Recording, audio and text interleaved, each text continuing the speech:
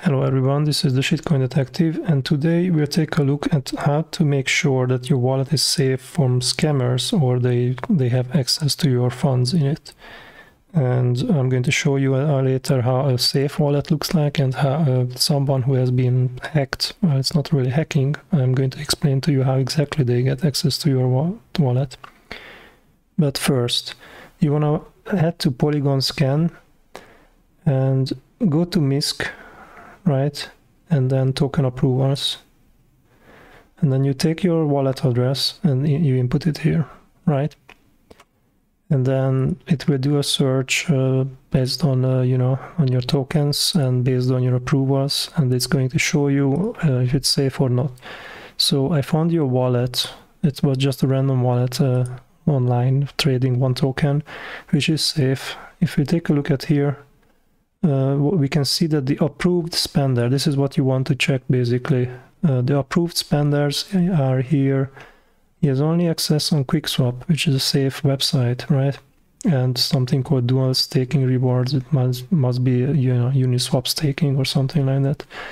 If you recognize something that is the approved spender, if you don't recognize the approved spender, what you need to do is connect your wallet here, right? Here's the button for it, connect Web3, and you have to spend a minimal amount of gas revoking the the contract. So what you want to do is click on this button afterwards you connected your wallet, and then the scammer doesn't have access to your wallet anymore. So let's take a look at the wallet who has been scammed, right? So as you can see here, the approved spender is the approved scammer. Yeah, that's a very good point.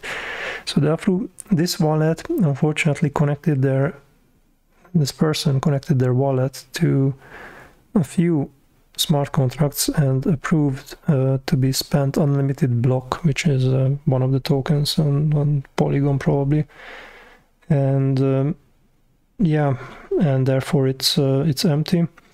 On another wallet, when I was looking at one of these dusting attacks, and I found this wallet. So at first sight everything looks fine, but if you scroll down, then here is, for example, something that cannot be recognized is allowed to spend unlimited wrapped ether, and there is another few which has been authorized to spend WBNB and wrapped ether. So for this person, the best course of action they can do is revoke the approval. The other thing I can suggest is create a new wallet and transfer out your funds into it, right? Any tokens that you have in it, because then the approval starts from zero. So the only downside is that you need to have a little bit of Matic in this case in your wallet to do these approvals, but it can be very small. I think a few cents worth of Matic might be enough to do this token approvals. But why, if you have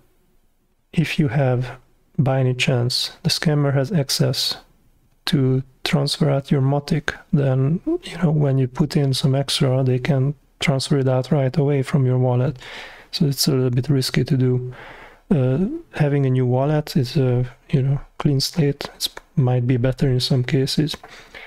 And let's verify this. So if we take a look at this wallet, I search it on Polygon scan, and we can see that they basically have 0.2 Matic in their wallet, and all the tokens that they have is only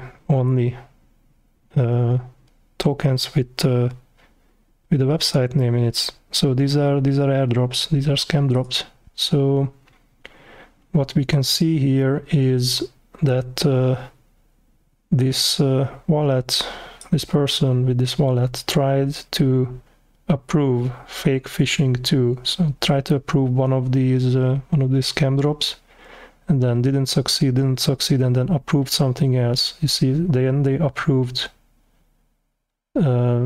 tokens to be transferred by one of these unnamed smart contracts.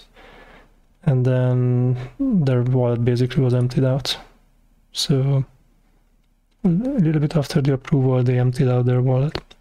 This will happen to your wallet as well if you're not paying attention where you connect which website you connect to.